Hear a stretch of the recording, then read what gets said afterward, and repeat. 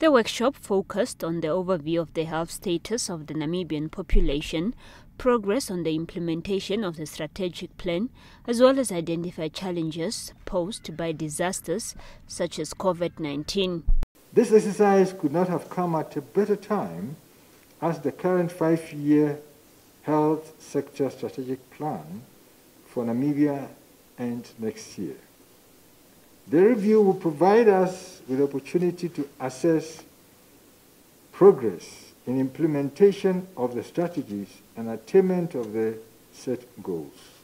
In addition, it will allow us to document contextual factors impacting performance of the sector, which would help to inform the development of the next health policy and sector strategic plan.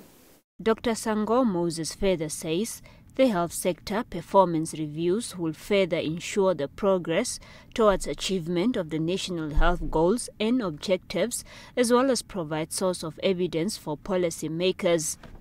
As we await the findings and recommendations from the review, it is important to note that the results are not an end in themselves, and that real progress largely depends on the extent to which the evidence, recommendations, and agreed actions from the review are taken further by both government and partners. The 5-day workshop, organized by the Ministry of Health and Social Services, was attended by participants from different regions.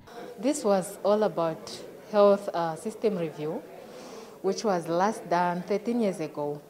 So from here, I believe everything will be changed, because we are going to start from where they left. So 13 years gap is a lot. So we are going to cover all the gaps that had been there for all this, more than a decade.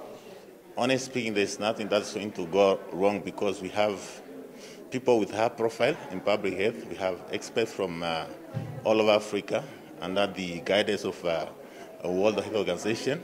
Then the guidance that they have actually given us, we are proven and we are sure if we are going to go into the fields, we are going to get the good results. The report from the workshop will be launched next year. Selima Henok, NBC News, Windhoek.